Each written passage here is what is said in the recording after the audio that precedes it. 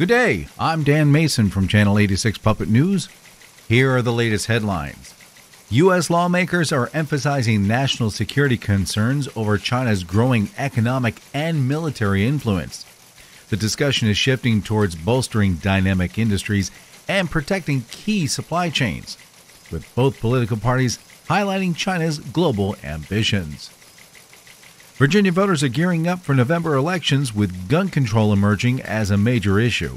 Several legislative proposals were vetoed by Governor Glenn Youngkin, sparking debates on Second Amendment rights and public safety.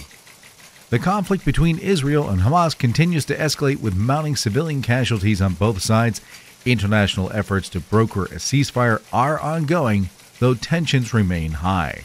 A Washington woman had an unusual encounter with over 100 raccoons swarming her home. She was forced to call 911 after the animals gathered on her property, turning it into an unexpected raccoon siege.